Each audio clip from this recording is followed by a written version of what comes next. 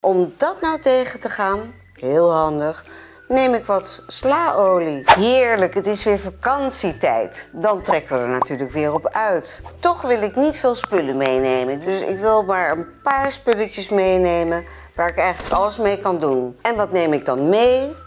Soda, goudzeepje, afwasmiddel en natuurlijk doek om mee schoon te maken. Ik heb wel nog een paar handige tips. Als het regent en je draagt laarzen, dan worden ze nat van binnen en ze gaan stinken. En dan wil je ze zeker niet in je tent hebben. Nou, dan doe ik er eventjes wat sodakorrels in. Ik laat het even een nachtje drogen.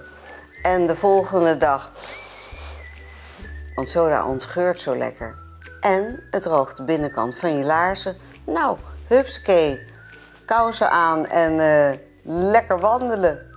Ik heb nu ook nog een hele leuke, grappige tip met goudzeepje. Vroeger wassen mensen daar hun haar mee. Nou, dat ging hartstikke goed.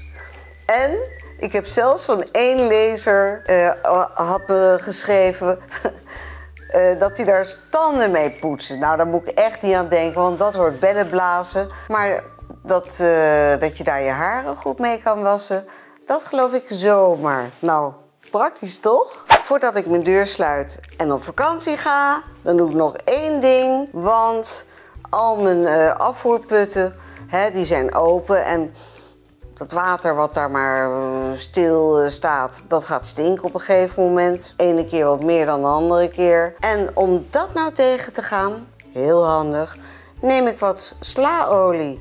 En ieder afvoerputje zo even een klein laagje. Dat komt op het water terecht. Dat verspreidt zich dan natuurlijk heel mooi en glad.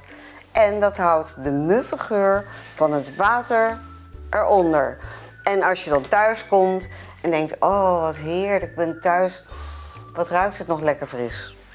Dan doe je eventjes je waterkoker aan. Met gekookt water eventjes al je afvoerputjes langs. Want je moet die slaolie natuurlijk even doorspoelen. Koffers uitpakken en hallo huis, we zijn er weer. Heerlijk, ik ben er klaar voor. Lekker op vakantie. En als je iets aan mijn tips hebt, geef me dan even een likeie. Hebben jullie nog hele goede tips voor mij? Schrijf ze dan hieronder. Nou, goede vakantie en kom veilig weer terug. Dag, dag!